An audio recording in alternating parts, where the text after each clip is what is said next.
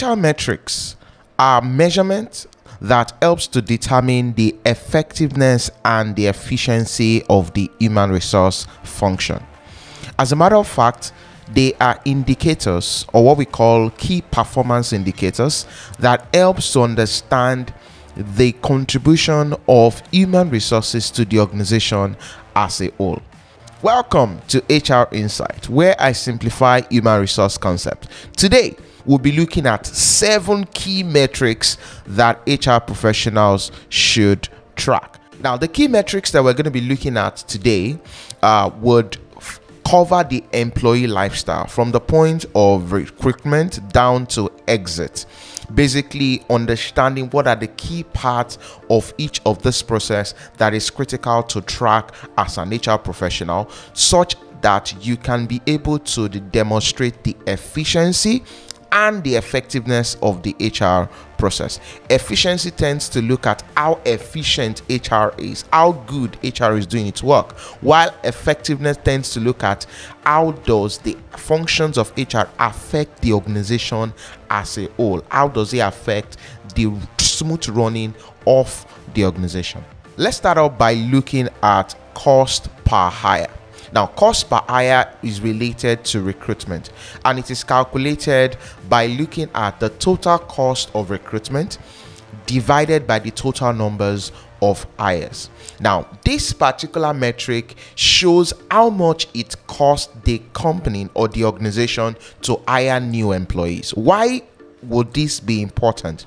Now, this is important because it tends to serve as an indicator of the efficiency of the recruitment process.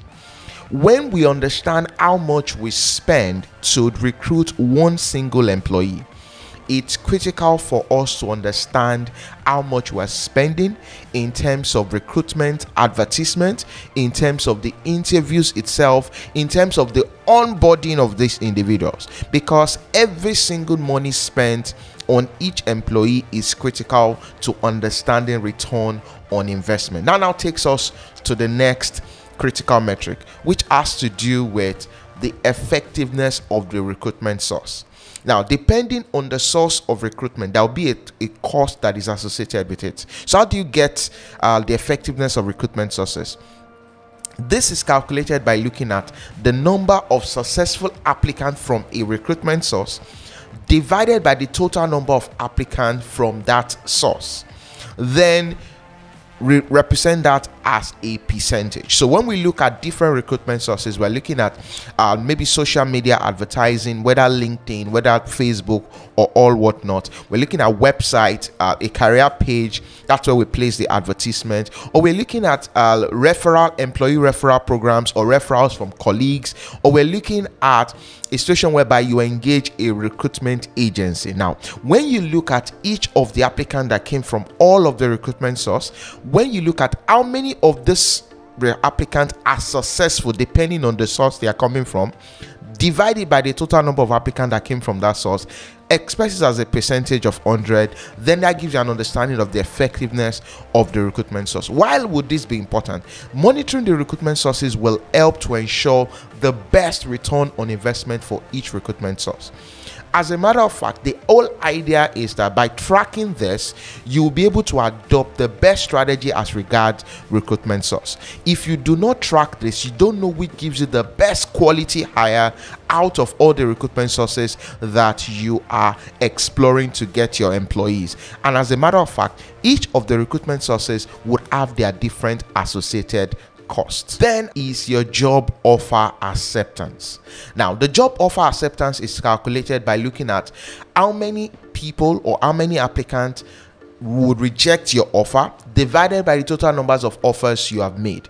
Now, after looking at sending out job offer letters, successful candidate, you need to calculate and you need to check how effective in terms of the acceptance of your job offer is. Now, why this is critical is that ideally we expect this number to be low, meaning most of the offer letters that you sent out will be accepted by the potential employees. Now, in cases where that is not so, it means that you need to consider investigating if you are actually losing applicant to your competitors. So if out of sending out 10 job offers and all 9 of the applicants reject your offer, something is likely going to be wrong.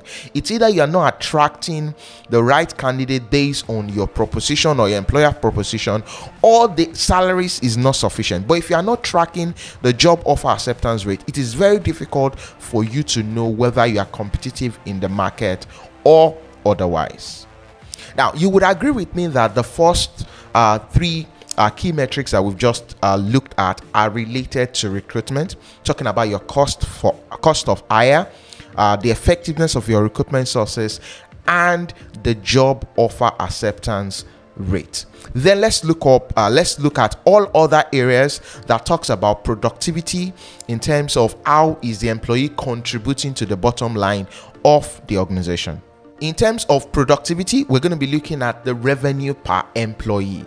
Now, the revenue per employee tends to look at the total company revenue divided by the numbers of employees. If an organization makes 100 billion naira, how many employees were contributing to the organization making 100 billion revenue? We're not looking at whether it's profitable or not. We're looking at revenue. Now, why should we be concerned about this? This metric shows the efficiency of the organization in terms of employee productivity. The revenue per employee metric is an indicator of the quality of your hired employees. If an organization makes 100 billion and makes that 100 billion by 100 employees compared to another organization that makes the same 100 billion with 1,000 employees, you would agree with me that the organization that makes the same amount of money with less employee speaks to the quality of the hire. It speaks to the productivity of the employees itself. And as a matter of fact, it can also speak to how profitable the organization is, because we are now tracking the revenue per employee. Very critical. Then another interesting metric that is very critical when it comes to productivity of the employee is the average length of service. The average length of service is an interesting metric to track because it tells about how long each employee stays within the organization.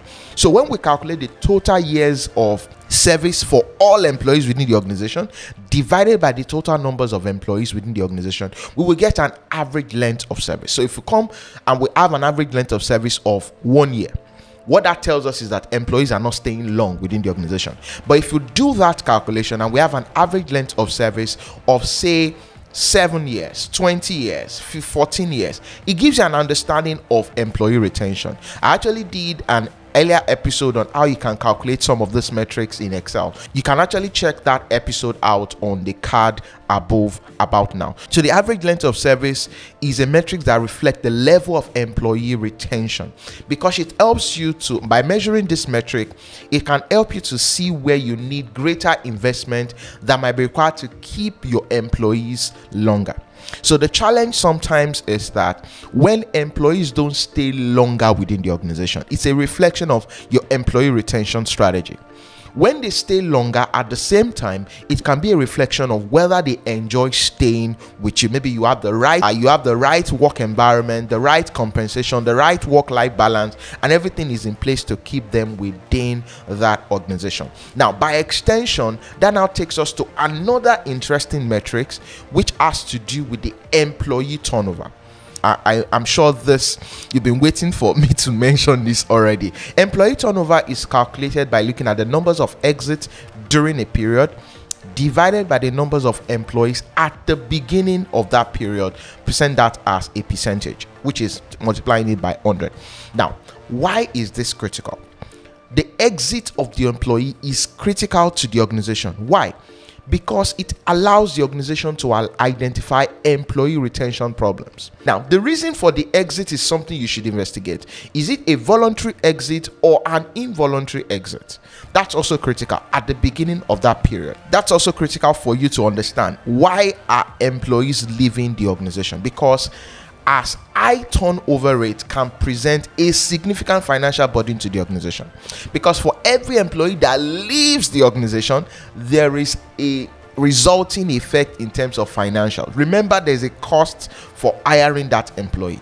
So which means for every employee that leaves, you will need to incur cost to replace that role. Then you need to do severance packages for the employees. So it's critical to track your employee turnover and to understand why are employees leaving the organization. Then employee satisfaction index. Remember, we started off by looking at entry into the organization, how long do they stay, how often are they leaving, then how satisfied are your employees. This particular employee satisfaction index can only be arrived at after the conduct of an employee satisfaction survey. This is a very critical HR metric that helps you to understand the effectiveness of the HR function. How satisfied are your employees? Doing an employee engagement survey or an employee satisfaction survey will help to give you an understanding of this, because it measures the extent of which employees are satisfied with their job. So here you have it, 7 critical HR metrics that HR professionals should track. And remember to drop your questions and smash the like button. I'll see you in the next episode.